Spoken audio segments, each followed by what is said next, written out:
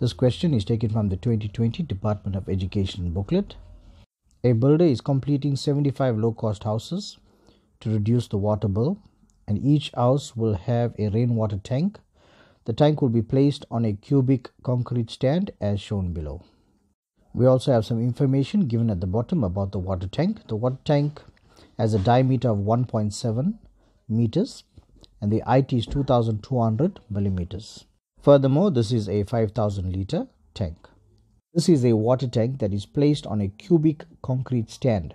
Now the word cubic in the question comes from the word cube, and we know about cubes that the length, breadth and height are all equal.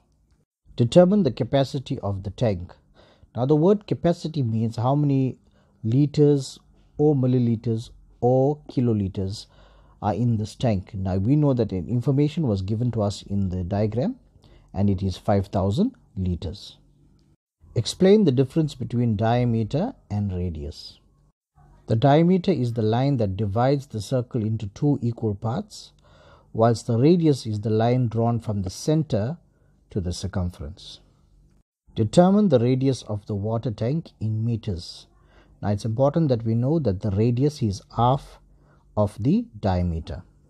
So if the radius is half of the diameter, we take the diameter and we divide it by 2, and that will give us the amount for our radius, and that's 1.7 meters divided by 2 is 0.85 meters.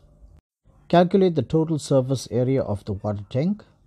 You may use the following formula, and they've given us a formula there, and all we need to do is substitute into the formula from our given amounts.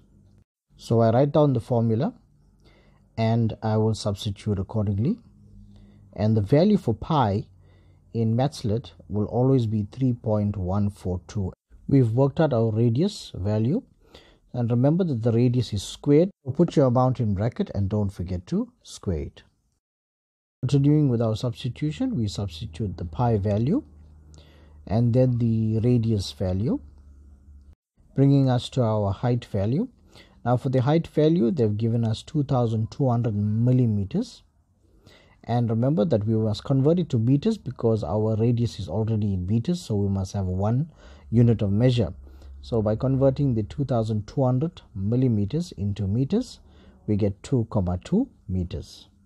For the first part of the calculation, before the plus sign, we arrive at 4,54019. And the second part of our calculation, after the plus sign, in step 2, we arrive at step 3, which is 11,75108 meters squared.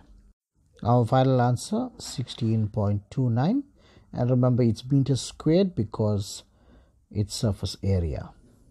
Calculate the volume of the tank. If it is 80% full, you may use the following formula. There are two ways in which we could do this, but let us use the formula first and find the volume, and then find 80% of that answer because our tank is 80% full. So in finding volume as our first step, we will use the given formula and we will substitute. Now we know the value for pi, so we will substitute pi. We will substitute our radius because we've worked it out to be 0.85 meters. And then we know our height to be 2,2 meters, and as I've mentioned, we have converted it to 2,2 meters from the 2200 millimeters. Our calculation brings us to 4,994209, and it is meter cubed because it is volume. We've worked out the volume thus far, and now we need to take that volume, which is the meter cubed part, and change it into capacity, which is liters. We know that 1 meter cubed is equal to 1000 liters. This is information that you must know and you must learn and keep on hand, because sometimes the examiner may not give this to you, but it is expected that you know it. We multiply our answer by 1000. This brings us to 4,994,209 liters, and this is our capacity. Remember, we've changed the volume now into capacity. We've worked the volume for the entire tank and converted that into capacity for the entire tank. But the question tells us that they want 80% of the tank. So now we need to take 80% of this amount that we've worked out. So finding 80% of our volume and capacity that we worked out, and we see that we have 3995,3672 liters, and this is 80% of the tank. When it is millimeter cubed, centimeter cubed, or meter cubed, it is volume. And when we convert this to liters and milliliters and kiloliters, then it is called capacity. The depth of the stand is 60 centimeter and the width is 0.6 meters. The builder stated that 0.216 meter cubed of soil is needed to fill up the stand. Verify by means of calculations if his claim is correct. Now we can use this given formula. I have represented the given measurements in a cubic diagram. Now we know a cube has all sides equal, the length, the breadth and the height. It is common for the examiner to give you different types of unit of measure. By this I mean 60 centimeter and 0.6 meters. Now these are not same, but we need to choose one in which we will work with. When working with the volume, we worked with meters. So we will do likewise and convert our measurements to meters and substitute into the given formula.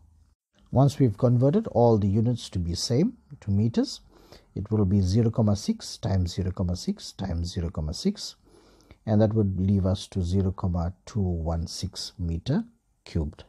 Although we've worked out the volume, the word verify in the question means that we need to arrive at a conclusion from our working that we've done and provide an answer according to our working. Was the builder right by saying that 0.216 meter cubed of soil is needed to fill up the stand? And from our calculations, we've arrived at the same answer. So therefore, E is corrected as indicated in the answer you see.